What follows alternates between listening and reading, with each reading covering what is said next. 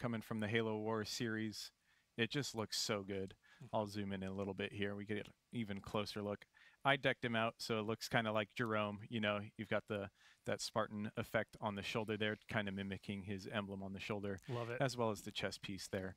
But phenomenal looking Spartan. The team did great work on making this Mark IV come together, come to life, and just probably be one of our best just base cores in the game, if not the best. So I clean. love it so much. Good. Yeah, and let's, I want to reiterate here, this is a full armor core, as you're seeing here in the armor hall. So also it's free for folks that maybe haven't played Infinite in quite a while.